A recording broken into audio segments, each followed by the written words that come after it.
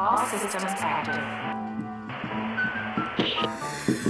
Are you up for the challenge? The types of integrals that enchant? Let's review the integral of secant. Upon inspection, you may not see any direction, but this integral stuff's all about making correct connections. Obvious answers, it's nice, but we don't always have to have it. Let's review the derivative of secant while we're at it. Itself, but with an extra factor sitting by a tangent. This gives me an understanding of expansion. It's not just that tangent is in secant's derivative, but secant is in tangent, since attachment is duplicative. If we were to say differentiate secant plus tangent, what would that then create? Well, it's secant times tangent plus secant times secant. Can we factor out a secant? Heck yes, we can. That's secant times secant plus tangent put in a pair. So secant plus tangent is here, but also there. Hey, give it a name. Call it u and we get room to spare. Speaking of things to spare, I hope we've got time. Let's save some and call the derivative of u prime. So u prime is u times secant x. Divide by u to solve for secant x next. My rhymes leave you riveted. This secant x equals u divided into its own derivative.